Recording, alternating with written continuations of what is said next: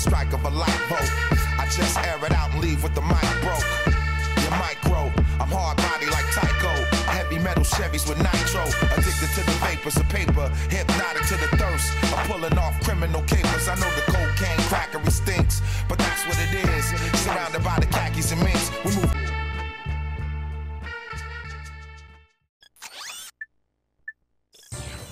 I was supposed to ask about, like, we don't have these, we've never done a section like this before, where you have this sort of take the vehicle from spot to spot to spot to spot. Where did this come from, exactly? So, in the original design of this game, we were going to do racing again. Uh-huh. And we had made this buggy that could drive and shoot, and that was going to be the racing vehicle for the game. But racing got cut at some point when we realized how impossible making this game was anyway.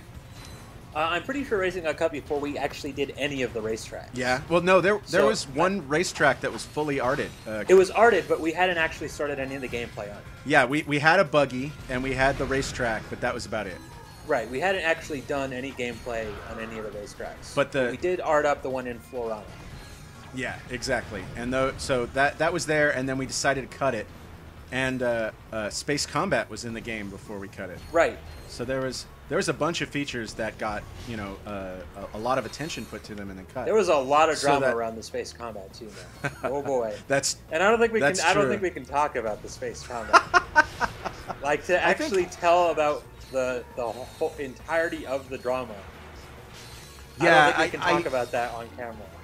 Maybe we'll have to talk around some of it, but I think, at some point we can mention, just the what it was going to be like, because I still remember that. Oh, well, yeah, I mean, maybe at some point. I don't remember too much about what the design was.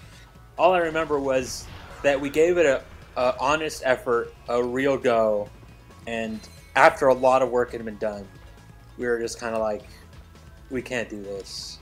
Yeah, it was just way too much. But in the case of this level, we had the buggy already, and we wanted to do stuff with it, and we had these giant battlefield levels that were always intended to be part of the design. And so we're like, oh, let's use the buggy, and that'll get you around these giant levels a lot faster, and we could do some non-linear gameplay. You can go to these objectives in any order, and it just sort of was a new feeling for a Ratchet level. Right. But the fact that it was brand new and we'd never done it before was a huge problem with this level. I mean, just getting people to figure out where they were supposed to go and learn how to use the radar down at the bottom and all that it was a big deal. So these levels, while in the end were very successful, this particular one was very hard to actually get right. So this might seem like a bit weird, but we haven't touched on the multiplayer too much yet. But right.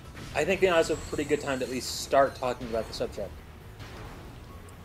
If you can correct me if I'm wrong here, but I think when we first approached this game, we were just kind of like, let's make these battlefields, and let's make that sort of the natural extension of what Ratchet's going to be.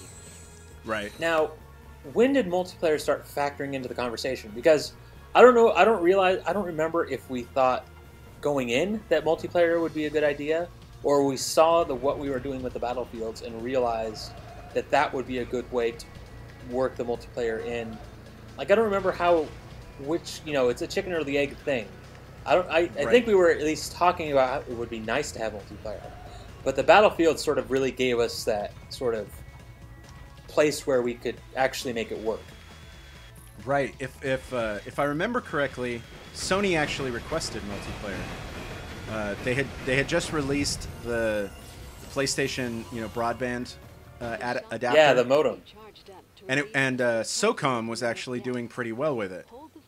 So normally what'll happen is when a publisher wants to, or a platform holder wants to push some of its hardware, they'll ask developers to make killer apps for it, right? Like, make something so that people will want to buy this. And Ratchet was a really popular franchise that Sony owned. So at that point, all of the games were being asked to include multiplayer if they could make it work.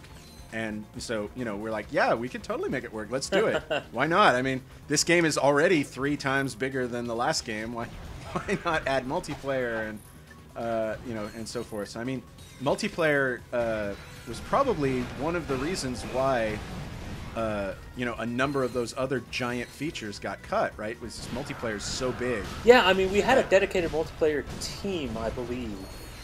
Yeah, we had it was Eric. Eric, and I think Heather was there at that point. Was she on multiplayer? I thought so. I know Mark was on multiplayer. Eric, right. Mark, and Andrew, I think was on it, or was it Andrew? I know by the time Resistance came around, Orion was on the team. I don't remember if he was on it on this one. You know what? I can check Moby Games and find out. That's fine. I'll post a little a little thing, just like, yeah, Mike was right. But yeah, there was a lot. I mean, there was a dedicated multiplayer team. Are we about to do the Mama Tyranno battle? We are, yeah. Oh, let's watch this. I remember this cutscene took Jared forever to do. This is a programmatic-driven cutscene, I believe. Yes, and it took I him believe you're right. To get that exactly right, and then into this transition, like it turned out really well considering it was done by a programmer, and you don't even have to add that caveat to say that it looks really good. But it was done by a programmer, and I gotta give him props for because that. Normally those sorts of cameras are laid out by animators, right? Right, who know how to make things look good. Right, and so the fact that it looked so good and was all done in code is even more impressive.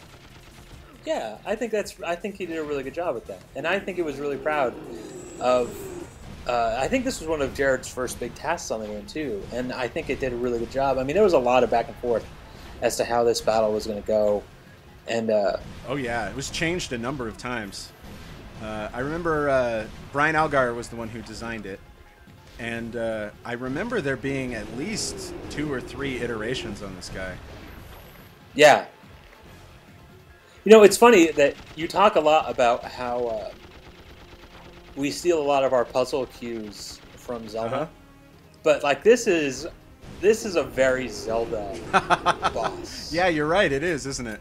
I mean, the fact that he like jumps up on the walls and does this is probably the most Zelda boss that we've ever sort of really done in the game. Yeah, it's much. I mean that boss intro is like straight out of Zelda.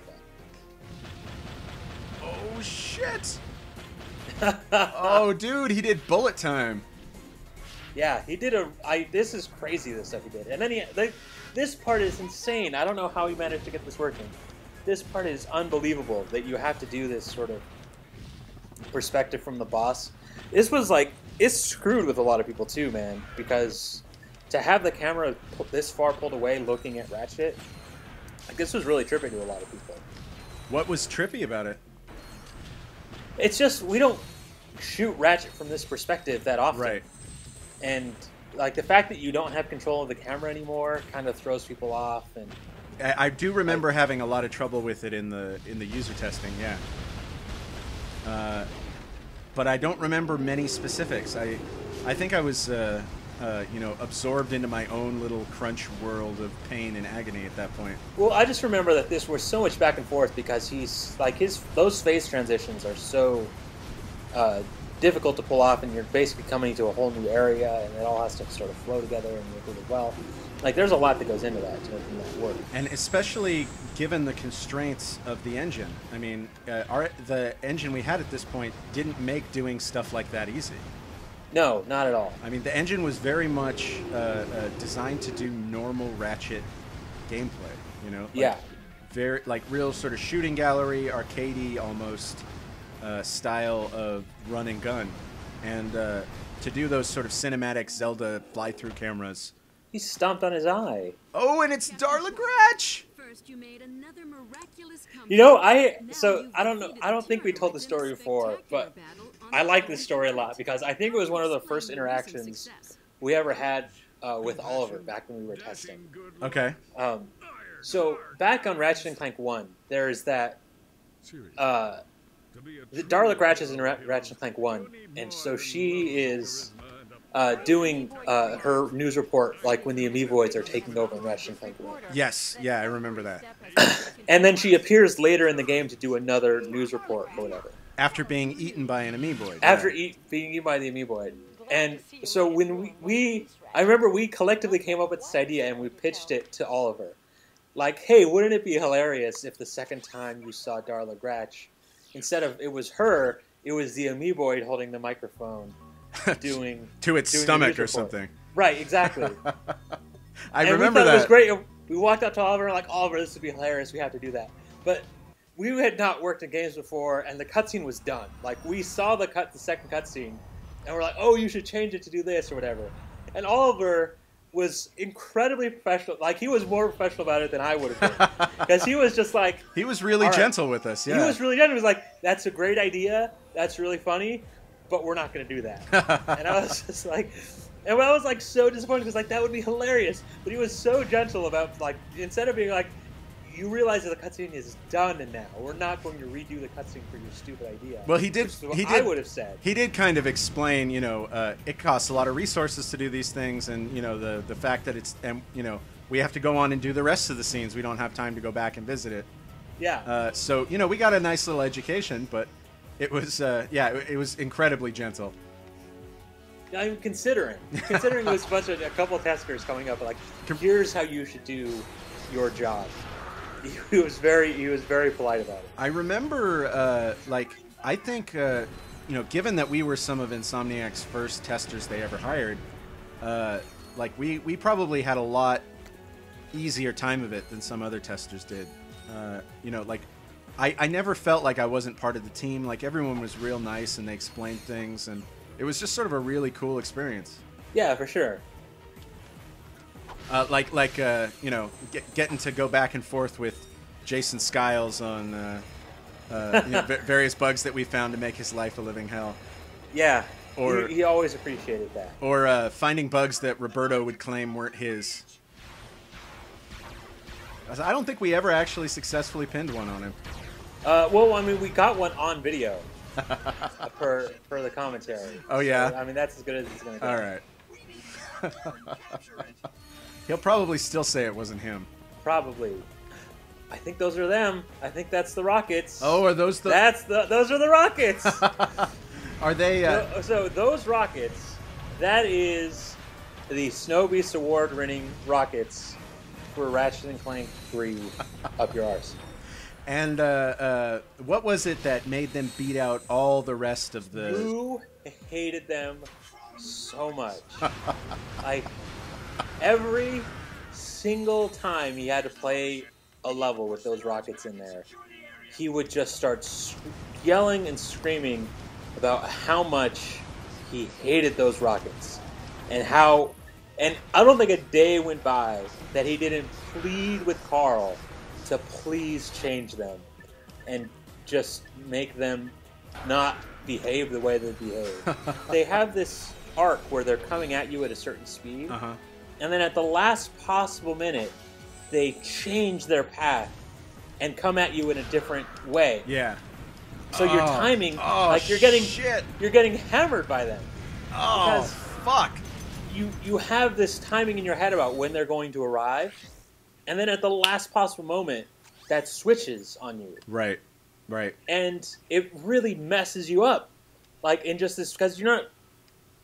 I don't think you realize how reflexive video games get for people after a while.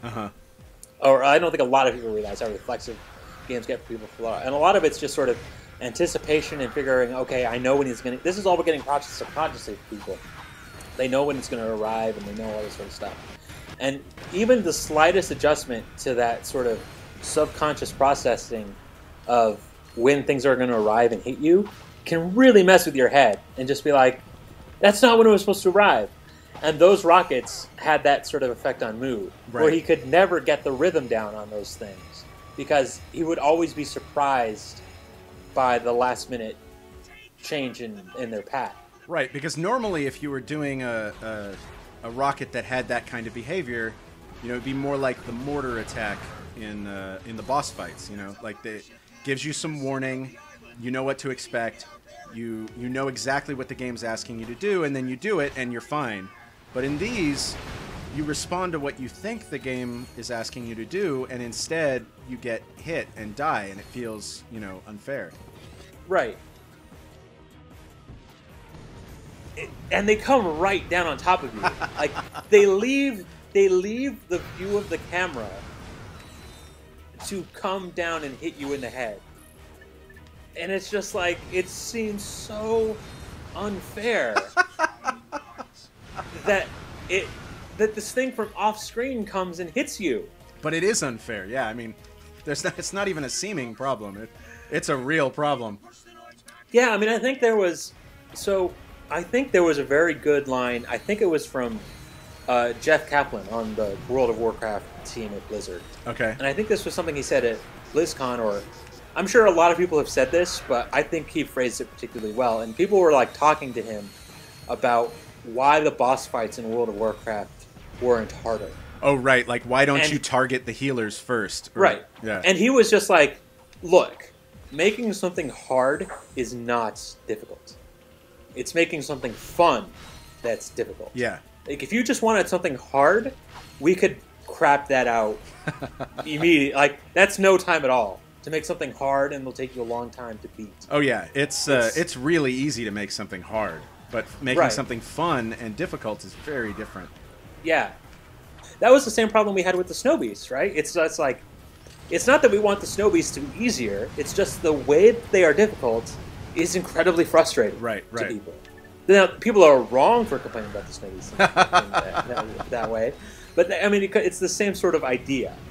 And that's sort of why the Rockets were sort of a fine second annual winner to the Snowbeast Award, because it has the same sort of problem. It's that they're difficult in a very frustrating way. And so for the second annual Snowbeast Award winner, I offer a round of applause.